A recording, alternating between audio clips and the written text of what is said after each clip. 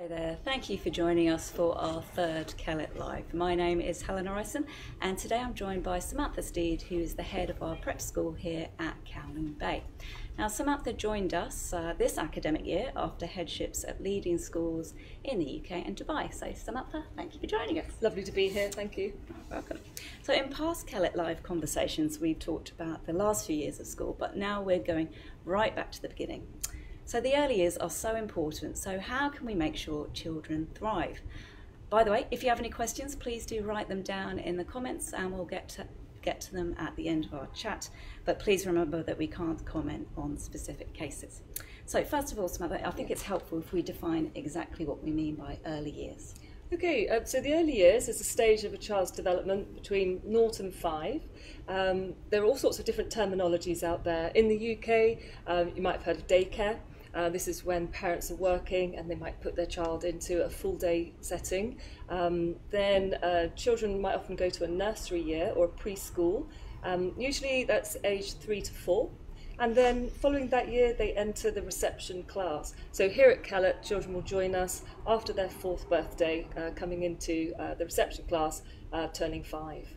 Rising 5, is that what you Rising 5, yes. Okay, so you've got extensive experience, as we know, in primary education, but a particular passion for early years. So why is it so important?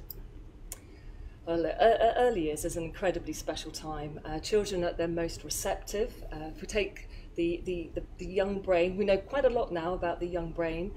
We know that the connections that the brain makes are probably at the most numerous during the ages of around 3, 4, 5. So it's really important that the child is having as many different opportunities and stimulations so that it can really strengthen those connections. Also, for young children, their body is developing. They are very aware of their physical body and beginning to understand their sense of space and balance and coordination. And we really want to build on that, taking the child through their gross motor skills, so that's their bigger movements, their balancing and their running and standing on one leg, down to the fine motor skills where they're starting to work out what they can do with fine pincer grips, and then eventually, and certainly not too early, sort of moving into early sort of mark making. Okay, great. And it's time for parents to maybe separate a little. Yeah, absolutely. Parents by now, I think they've done their bit. They've given that child a really supportive start. But now a lot of parents will be considering going back to work.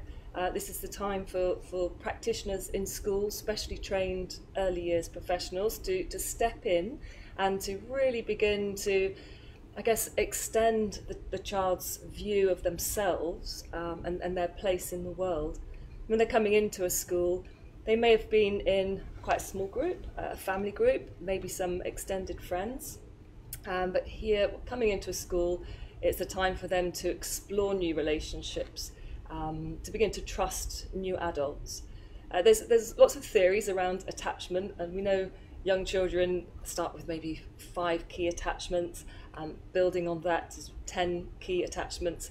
But by the time a child is 5, it's the right time for them to come in and to trust and test out their relationship building skills, both with the staff and with their friends.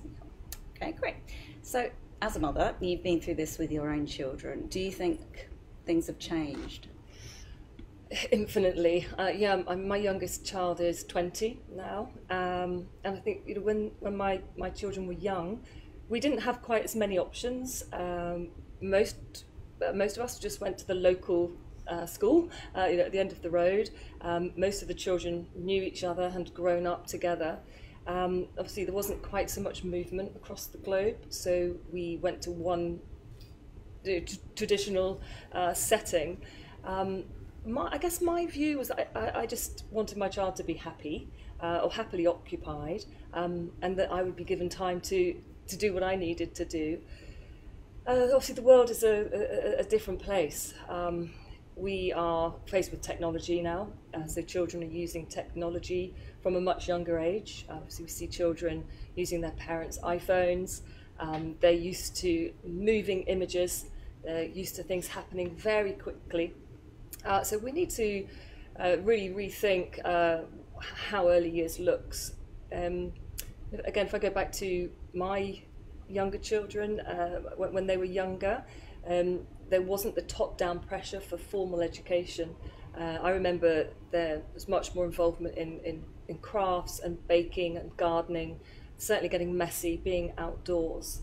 I don't remember being too caught up in whether they knew their phonics, their number bonds, and I really didn't know which university they were going to from such a young age. No Mandarin flashcards or anything? No flashcards. Those hadn't been invented. I think that the flashcards and these new digitalised sort of preparation tools that are on the market now just weren't there. And to be honest, my children have done absolutely fine without those. Good to know. Yeah. Well, I read an article recently about protecting children from a formal approach. Yeah. The early years goes in cycles. You know, we one moment, you know, the regulators, the writers of policy are emphasising the play-based approach, and then it's almost like they panic and think, oh, but then the children won't be ready for year one. They haven't done enough writing, so we get this top-down pressure, this formal approach to learning, where the children will be assessed whether or not they can write sentences, whether they're using capital letters and full stops. But I would argue that that's just not necessary. Children really don't come into their own in terms of coping with a formal approach until around 7. So it's really important, and certainly something that we emphasise here at Kellett, that play is of paramount importance. That's really where the magic happens for young children. Okay, great. So today I've seen, and every Tuesday I think this month, a steady stream of little children come for a stay and play session, which is part of the application process here. Yes. Can you talk us through what happens in those sessions? Yeah, I think first and foremost, Kellett isn't a selective school. You know, we're not looking for anything specific. We absolutely recognise that children are individuals, and each child is going to come to us with their own set of experiences. I guess for us, it's about establishing some links for the child that are coming from home to this is going to be your school, and what does it feel like in a school. They'll have some play-based activities, and I guess we are wanting to engage the children a little bit in play, have a chance to get to meet them, speak to the families. It's certainly not a pass or fail. And you know, just this week, you know, we had you know, a little girl who just wasn't really ready, and she's going to come back in a couple of weeks. You know, we wouldn't want to make this a stressful experience for the children. So you're not testing children on their times tables and things like that? No. You know, it's cute when the children come in and they can recite their 12 times table, but to be honest, that's just you know, that's just learning by rote, and there's no substance to that. I think we'd be much happier if a child was able to hand us 5 cakes from a pretend play party, rather than sort of just reciting, you know, numerous dinosaur names. So yeah, I think we're looking for children who are interested in play and who are curious about the world around them, and maybe they want to share with us some experiences that they're having from home. Okay, so it's probably more potential than performance, I guess you'd say. That's a really good way of putting it, yeah. There you go. We're definitely looking for potential. Okay, great. So what are some ways, do you think, that parents can prepare their children for school? Okay, I think something that sticks with me is this mnemonic called Nestle. I think it was Christopher Ball many years ago. He wrote Sure Start, and he was a fantastic advocate for early years. And Nestle stands for nurture, exercise, stimulation, talk, love, and environment. So altogether, that's really the best preparation a parent can give their child, nurturing their child, seeking out the best experiences for their child, putting them in a supportive environment, giving them love. Children who are loved do very well and thrive. Children who have had a healthy lifestyle, that have been outdoors, have had exercise, maybe had some risky adventures, you know, got paddled out, you know, with their dads in the boat. That sort of healthy exercise is really important. And then stimulation. We know, if we think back to some of those awful images in the Romanian orphanages of those children who were not stimulated, and how those children failed to thrive, and long-term damage was done internally with their brains. Similarly, we can overstimulate our children. I can think of, when I go to airports, I'm always really surprised to see the area where children go to play before getting onto a flight, because often the carpets are swirly and bright primary colours, there are plastic toys everywhere, bright coloured apparatus. And my mind is thinking these children are supposed to now go from this overly stimulating environment onto a very quiet flight. And it would probably be a nightmare. Oh gosh, I hadn't thought of it like that. That's why I dropped my children off. Yeah, and I'm thinking surely airports should be paring that back. This should be a quieter environment. This should be just a softer, maybe duller light, softer lighting, so that the children are beginning to unwind, ready for the flight, rather than us really overstimulating them with all this swirly carpet. Okay, interesting. So I don't know if it's specific to Hong Kong, but to me it feels like a lot of parents feel under pressure to sign up their children to extra activities or get the flashcards out. What would you say to reassure them that it's not necessary? Yeah, I think that's global. Lots of my friends, who've been parents, that pressure is real. It comes, from the dinner party chat, and what book level your child might be on, different rates of development. I do try to give the message that children don't really come into their own until they're 7. If I had my way, early years would be from 0 to 7. I've got a great colleague, Professor Pat Preedy, and she's done a huge amount of work in how year 1 should be part of the early years. So I understand parents panic. I understand that feeling that your child might not be ready. But in 25 years of being involved in early years, I can honestly say there's no need. Children develop at very different rates, and childhood is not a race. It's the best time of a child's life, and to race through it, for what purpose?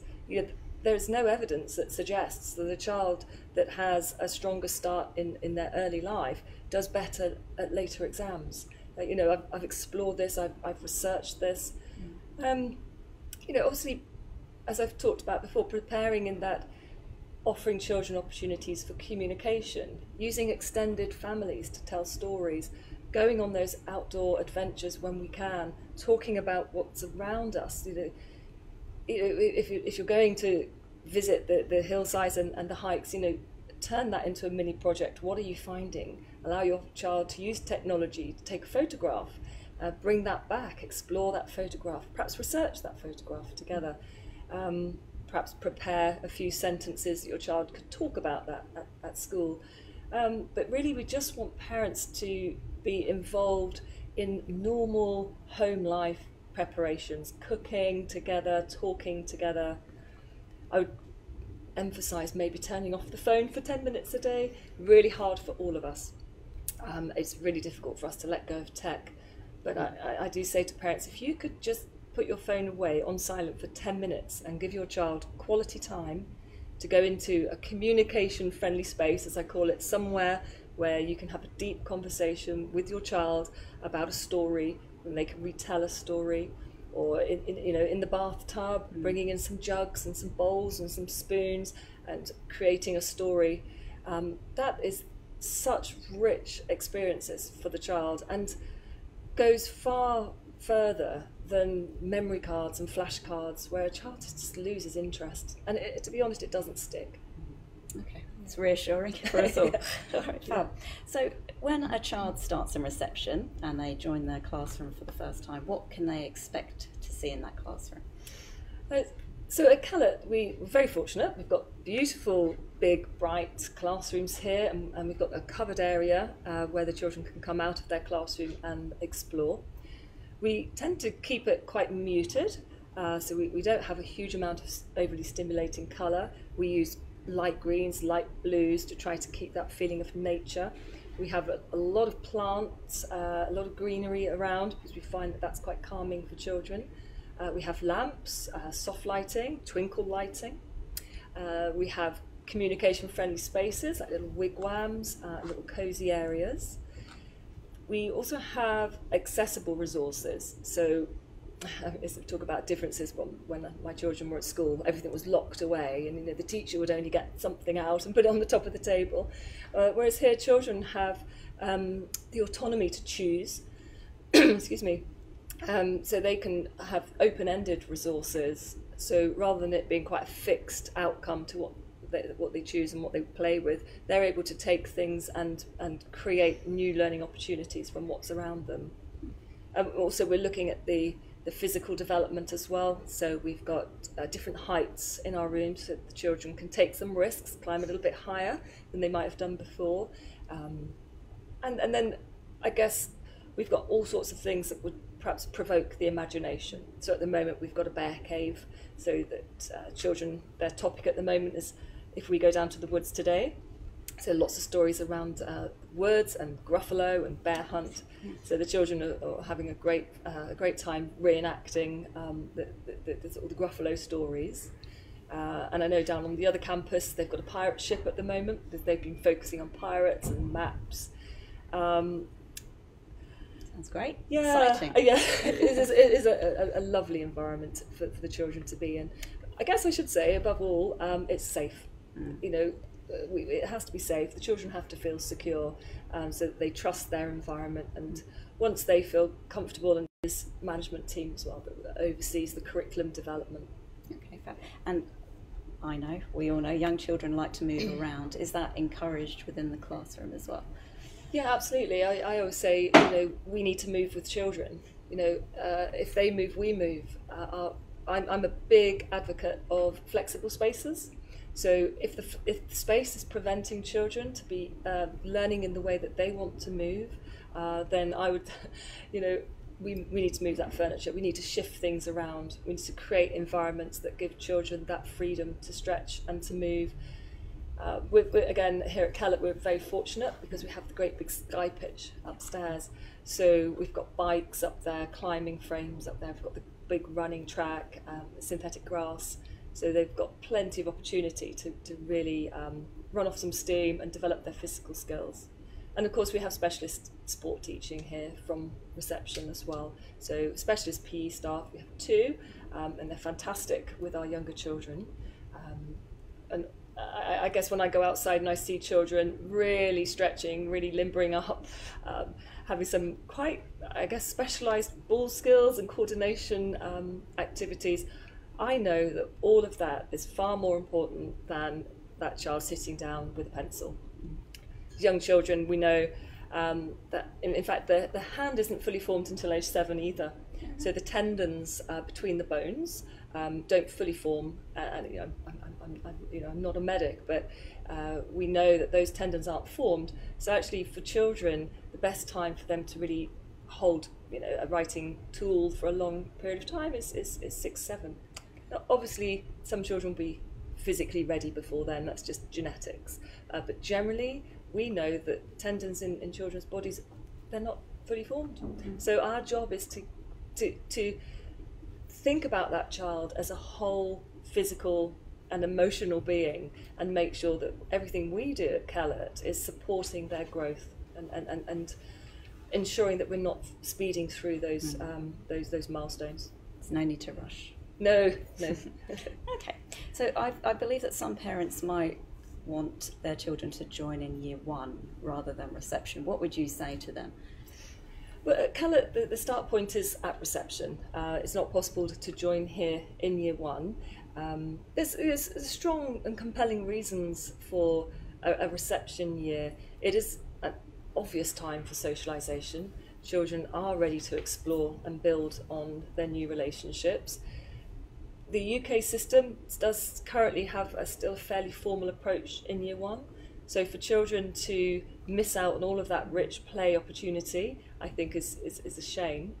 That said, we can look at our European peers and see that, perhaps in Finland, where they might start school at age 7, a fantastic system. I have no issues with that whatsoever.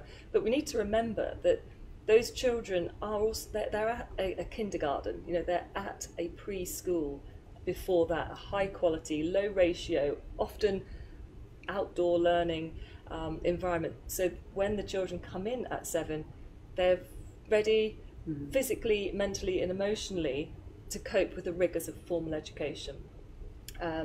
So sometimes I think we get confused and parents hear the message that, well, some countries don't start school until 7. Well, yes, that's a formal approach, and that's not too dissimilar to what would be happening at Kellett. That reception year is our opportunity to allow the child to develop their sense of self, to develop trusting relationships, to begin to use their voice and to communicate with one another, so that when the sort of more rigorous, and it's not too rigorous, but the more formal approach, when that comes in year 1, the child is at the right point. They're ready. They're ready. Okay, fine.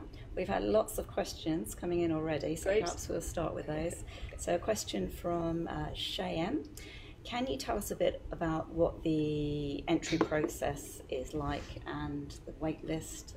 I think there are rumours that it's very difficult to join. Can we join during the year, or is it better to wait and join at the start of a new year? So maybe 2 different questions. Let's start with the entry process. Okay, so with Kellett, it's on the wait list. So the earlier you put your name down on the list, the more likelihood is that you'll get invited into one of the selection assessment kind of stay and play sessions. I would say to parents to put the child's name down at many different places. Initially, get your name down first of all, then do your due diligence moving on from that point. So it's a bit competitive in Hong Kong. Have 5 options, put your child's name down from birth, then do your due diligence and start to look at the schools. What do they offer? Kellett's obviously got a fantastic reputation. It's been in Hong Kong for a long time. I'm very proud to have joined the team. But is it right for your child? Really look thoroughly about what does your child need? What would be the right setting for your child? It's not as difficult as all of that. As I said, it's non-selective, but it is around getting your name down early. Okay, to be prepared. Yeah. All right, and the second part of the question was, what about, is it better to join halfway through a year or wait until the beginning of a new academic year? So I've moved on this position since this is my 6th year internationally, and in the UK there's very little movement. Parents found their school, they lived in the community. My time in Dubai taught me that children are very resilient and they come and they go. Parents very fluid jobs. A lot of our parents here at Kellett work in high-powered industries and can be asked to move and relocate at short notice. So actually part of our role is to build resilience in children. So should they have to make that move, we will prepare that child for that transition. And similarly, that would then open up a place. So it might be likely that a child will join us mid-year, and it again is for us to ensure that that moving in process, that settling in process is handled very carefully, so that the child gets a great experience. Obviously, coming in at the start of anything, you get the full induction process, you get to come to all of the parent workshops that take place at the beginning of the year. So that is obviously going to be the best point of entry. But that said, if things in life dictate that you're coming in mid-year, then we would support that. Yeah. The school's fully used to it, I Yeah. guess. Yeah. Okay. Brilliant. And another question, this one's from Zoe. Thank you, Zoe. How many classes do we have per year, and what's the maximum capacity? Okay, so it's different. For Kowloon Bay, we have 2 classes per year, and we have 22 children in each class. Then down in Pok Phalam, they have a slightly bigger site, so they have 3 classes at reception. So we have 5 form entry in total across Kellett. Okay. Great. And so he also asked, is there an entrance assessment? No, there's no formal entrance assessment, there's no tick sheets, there's no exam to pass. As I said earlier, we are firstly and foremost just want to meet the children, because up until this point they're just a name on our waiting list. We had a little girl that came in and sang us, the whole repertoire of the Frozen songs, and that's fabulous. We love that. It was really engaging, great fun, and just meeting the children. They, after all, they're our passion. We don't want them under stress. We don't want them to have to be practiced or coached or tutored. I've heard some stories where parents feel that there's an exam and one of the criteria is to stand on one leg, so they practice for a long time for the child to stand on one leg. Yeah. So no, we simply want to get to know the children, and if they have an accident on that day, it's okay. That doesn't mean that they have failed the assessment. If they cry, they haven't failed the assessment. It is tricky to get into Kellett. We only have 2 forms on this particular campus, and very, very occasionally we might come across a child who's just not yet ready, and it would be the wrong thing for them to come into an environment like Kellett with so many children at the beginning of the term, and we will have those sensitive conversations with parents. Okay, wonderful. So a question from Jenny: do you accept children who have come from Waldorf kindergartens? So they're purely play-based, aren't they? Yes. So they might not be as advanced academically or ready for school, I guess. Yeah, absolutely. I mean, the Steiner system is similar to the sort of Montessori system. They have a slightly different approach. They're still looking at stages of development. It's all very important, very practical-based experiences. Those children often do very well coming into reception. I'd say children coming from a Montessori or a Steiner background do find it more challenging coming into year 1. Right. That's because the UK reception class, if the child is ready, does pick up some rigour in the 3rd term. So children who are ready will enter into some formal writing, some formal maths operation work, and we do see a noticeable difference for those children who come in without that, if there's an opportunity for them to come into the school at year 1. But certainly at reception, no, absolutely fine. Okay, great. A question from Jasmine: what is the earliest age a student can enter Kellett? So they have to have had their 4th birthday by the 1st of September. Any earlier than that, and they would be classed, I think, as K1 internationally, kindergarten 1, and would probably be in some sort of preschool kindergarten setting. So yeah, they need to have had their 4th birthday. Okay, great. And a question from Ken: a hot topic. A lot of schools are using technology earlier on. What's your take on screen time for the under 5s? Yeah, so it's a really good question. Thank you, Ken. For me, I actually love technology. I love innovation. My time in Dubai and also now in Hong Kong has only really endorsed that. And for me, to stop children having technology just seems that it's pointless. We can't, not as parents and not as teachers. So what do? We look at recommended guidance. We look to the professionals. And they tell us currently that the maximum amount of screen time for a 5-year-old is 1 hour. So if you think that's TV time, any screen time at school, phones, allowing your child to look at the phone whilst you do the supermarket shop, we know it's a great tool to keep them occupied, but that does count as screen time. So 1 hour is the recommended guidance. It goes to 2 hours by the time the child is 8, and so on. But we need to think about visual. We don't know yet the impact of screen time on the eyesight and auditory processing. I could take a guess that I think children's eyesight would be compromised. We may see more children, needing to wear glasses from an earlier age. I would suggest that children's processing may be impaired. Children are having to process perhaps the parent talking to them whilst looking at a phone. You can often find children who perhaps are being fed their food or eating themselves, but with a screen in front of them. So this is a huge amount of stimulation, and it does mean that the child's not able to fully focus on concreting one set of inputs. So I think we'll see, as time goes on, I think we will see that too much tech can have a negative impact. That said, what we can do with iPads in schools now for enhancing learning is brilliant, and I've seen some fabulous examples of the reception children filming themselves retelling the bear hunt story. I'll go back to the bear hunt, it's one of my favourites. Posting images for their parents on Seesaw. So I'm supportive of tech, but we just need to keep a check on it. Tech in the right way, I guess. Okay. A question from Amy. What are the differences between reception at Pokfulam and Kowloon Bay? Are there any differences, and how do we allocate places? Okay, so there are no obvious differences. The team plan together. We have a phase leader for reception here and a phase leader at Pokfulam.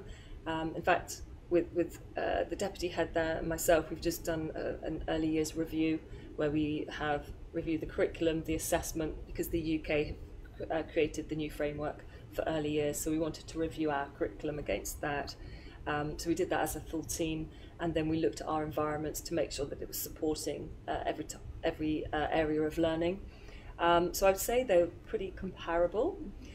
We're not tied to the children doing exactly the same topics at exactly the same time, but the outcomes should be the same. Now, in terms of allocating the places, it tends to come down to location. Right. I think, if a parent lives on the island, they nearly always would end up moving to the Pokfulam campus. That said, I've got families who live in my block over on the island who come to this school.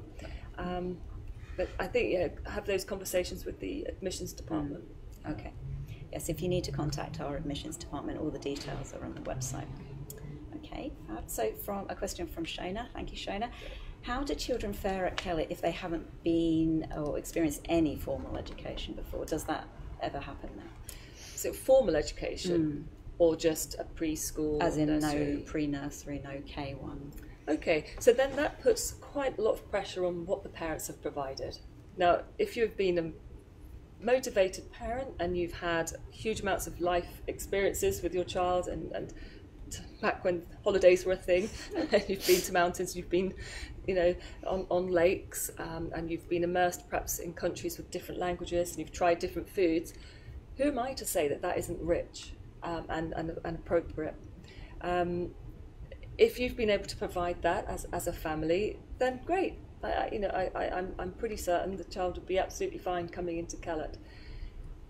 Conversely, if you haven't been out much, been in your apartment, you've perhaps had your helper and not many other experiences, I think it may notice coming into an environment. I think the child may find it difficult to make new attachments and to make new relationships.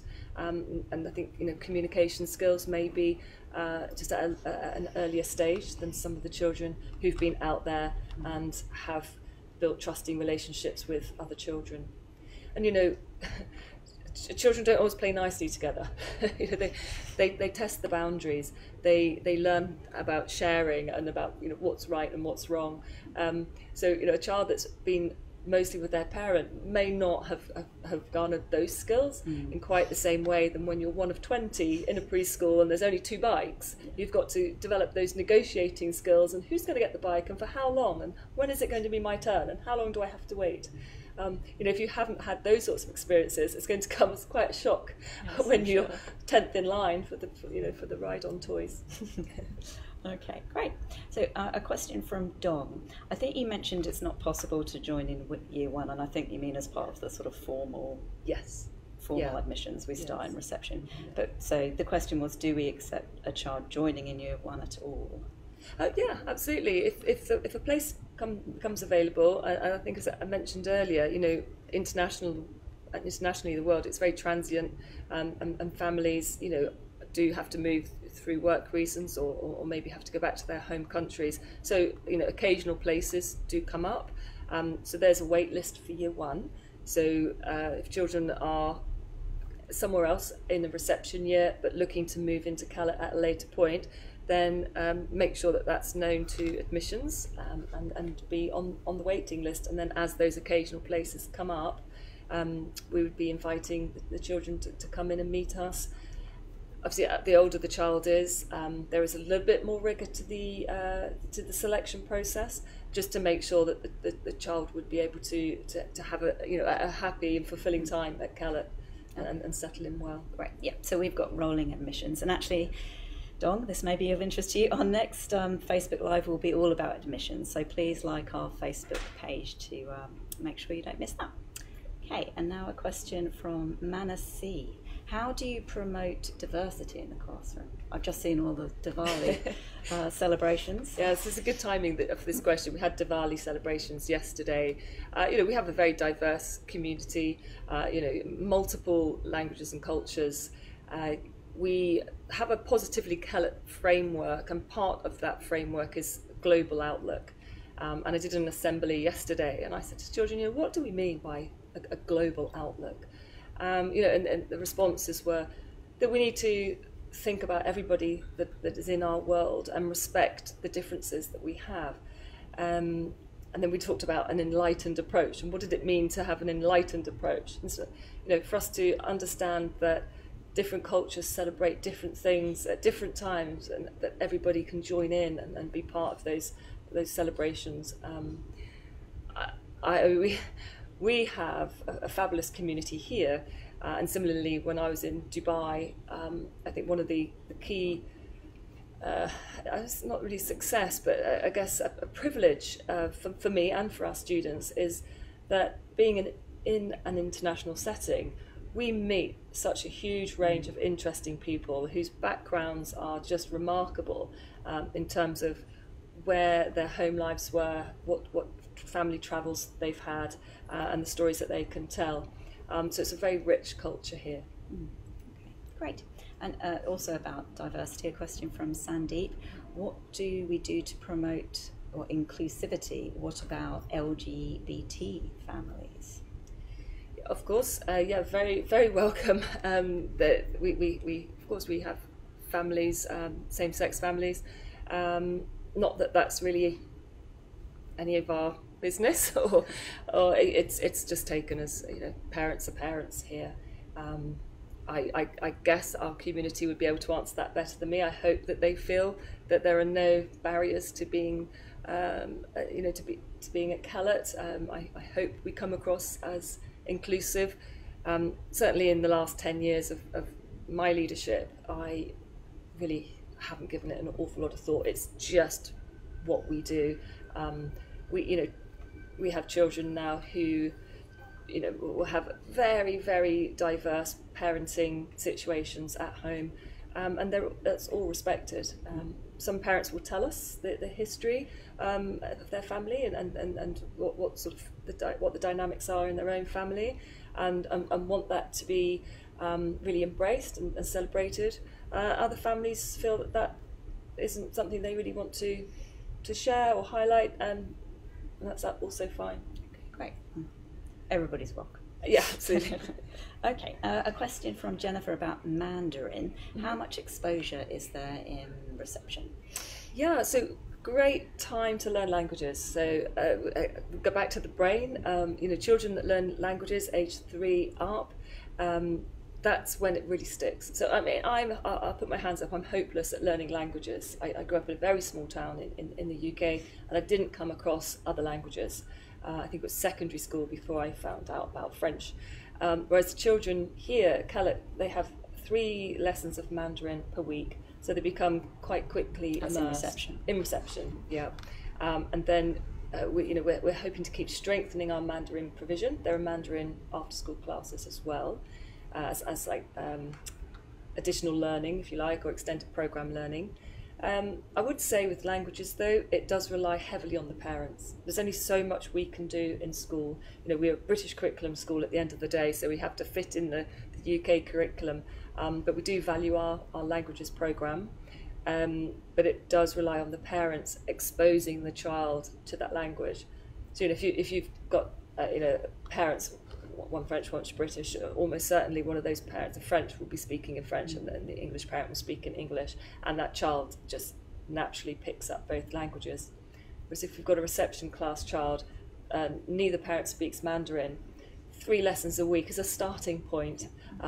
But it will need to be, I think, added to if you wanted a very thorough Mandarin experience. Okay, great. So perhaps we could talk about what would be a typical day for a reception child. Okay, well, there isn't one. No. We have a timetable, but we also have some flexibility around that. They are our youngest year group. So, but I guess if we look at it, the children come in and they have play. So the first thing they do is to play. They don't want to sit on the carpet. They've been in bed all evening. They've been up. They're ready to come into school.